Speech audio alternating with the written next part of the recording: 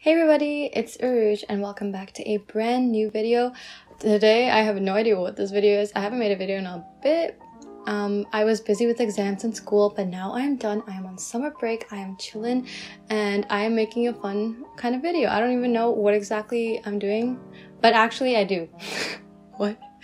In this video, I'm going to be basically talking about how I learned to get out of my comfort zone and how I can probably, maybe, help you guys get out of your comfort zone too. Wow, I can't talk today. I haven't talked to a camera in a long time. So yeah, I have no notes for this video because I just came up with the topic right now. And I was like, I hate to record a video else. Let me just press record and make one, you know, my words. So I'm actually just gonna be doodling while I talk because I feel like I might get bored because again I don't have any points. So yeah, I bought this from, what do you call it, Dollarama, by the way. It's really cute. I really like it. The focus on this thing. Anyways, so getting out of my comfort zone, where do I start? As a kid I was very shy, and by shy I mean I was that kid that was on the corner of the room, would not speak a word. I would only speak a sentence or a word if I was spoken to. I wouldn't, get out of my way to go say something to someone else. Which is kind of bad because I wouldn't talk, but growth is important because I started from being a shy little kid, well, tall little kid, to a less shy, tall girl, woman.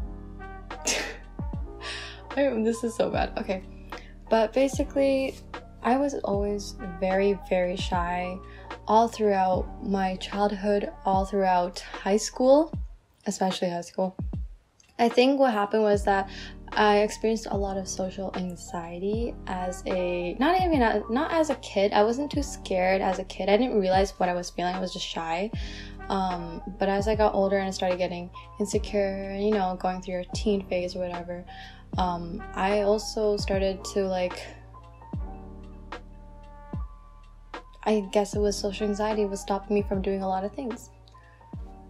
But I have not fully overcome my social anxiety because I still feel it sometimes, but I've gotten better at tackling it, I guess. Is that the correct term? I don't know. But I feel like ever since the pandemic, I got a lot of time to just sit down, self-reflect, and figure out what was wrong with my life and me. Not wrong, maybe that's not the right word, but what I wasn't happy with. And I feel like I wasn't happy with how I was always quiet because I would get told all the time, "You're so quiet, why don't you say more?" Or blah blah blah. Honestly, sometimes it was because I didn't have anything to say, but other times it was also because I was too shy and scared to say anything. So that was kind of my comfort zone. I would always stay in that tiny little bubble, not speak a word, just chill, be myself, be shy, be myself. Is it really myself? No, it wasn't, because when I would come home I'd be like this, blabbing my mouth off. But what I think what helped me was I actually started a YouTube channel, and it was actually on The Sims. For those of you watching who know that, you're OG. You're the OG. Is that even the right term? I don't know. I feel like I'm a Gen Z, but I also don't feel like I use the terms wrong. I don't know what's happening. You guys are the OG. Hopefully I'm saying that right. Okay. But on that YouTube channel, I actually started talking more. I started posting videos where I would actually use my voice and talk, which I didn't do at school, mind you. But I even started live streaming, and honestly live streaming is so much fun, but that helped me a lot because I got to talk with people in real time and I got to respond and react in real time, and it helped me a lot with my confidence in speaking and just talking. And I feel like that's why I was just a shy kid, and I just was scared to speak or say things, but I found my kind of people, I guess, and it was just easier for me to slowly start speaking, start talking, being less shy. Then I felt like ever since the pandemic, I realized that a lot of the times my social anxiety and me being quiet would stop me from doing things I wanted to do, like going out and doing stuff. And I know it's like super difficult because I was there. I was like at a point where I was just like, I didn't want to change. I was good with where I was, but again, that was my comfort zone. But I also didn't like how certain things were in my life, and I was like, how am I going to change it? The only way I can change it is if I change myself and work on myself. So I was literally doing that. I don't really know exactly what caused me to like just get out of my comfort zone, but I feel like, you know that quote where people say like, fake it till you make it?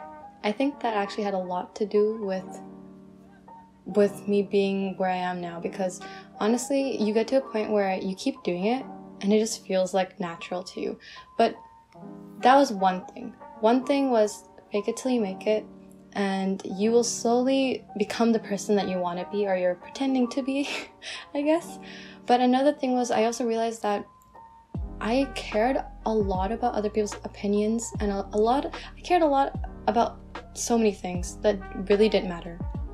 I kind of just got this I don't care mentality, and it's honestly helped me so much. I used to be scared about like making mistakes or whatever, and when I was speaking or like sounding dumb. But honestly, I've come to a point where if I do, I'm just human. I make mistakes. Everybody makes mistakes. Everybody makes mistakes. Everybody has those. No, stop me. Okay, no. I'm just looking at myself and I'm like, yikes, what is this? No, but I felt like I got to a point where I was like, if I did do anything dumb, I would just laugh it off. And I still do that to this day. Sometimes I'm like, I do some pretty dumb stuff, but it's helping me again. I'm getting out of my comfort zone, but like, I just laugh it off at this point because I don't care. I really don't care what other people think of me, and they don't think of me as much as I think they're thinking of me, because most of the time, my words, most of the time people are actually thinking about themselves, not about you.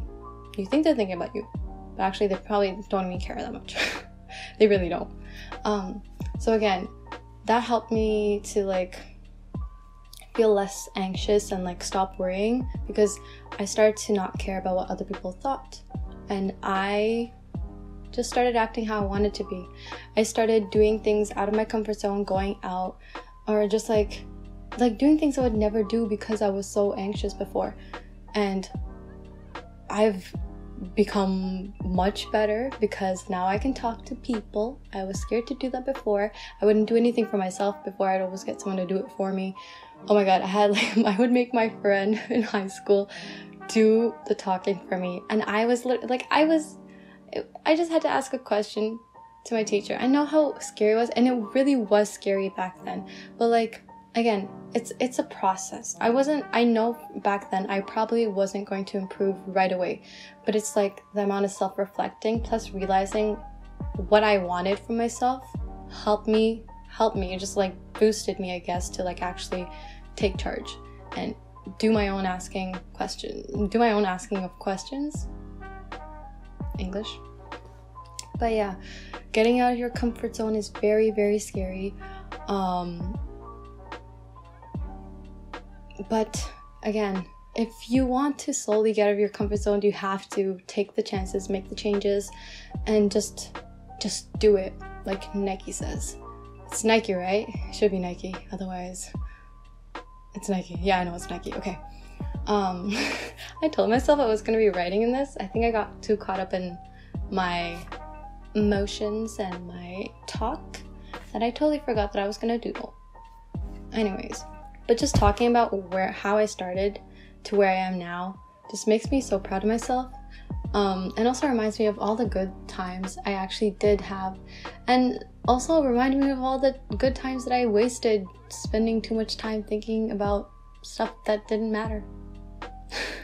So yeah, your comfort zone is called your comfort zone for a reason. Your comfort zone tells you things that you're comfortable with, but it's not always bad to get a little uncomfortable, because that's how you grow. I sound like someone like, what's that, philosopher, psychologist?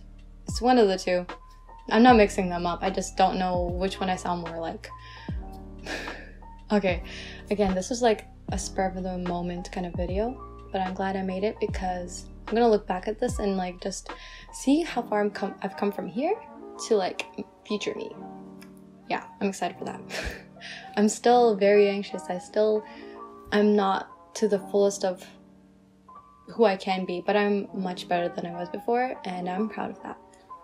Thank you guys so much for watching this video. If you guys enjoyed it, give it a big thumbs up, leave a comment down below because I'd like to know what you are thinking, and be sure to hit that subscribe button if you're not subscribed already. I hope you guys enjoyed this video. I loved it because I got to talk with you guys, and I don't know what else to say. I'll catch you guys in the next one then. Bye guys!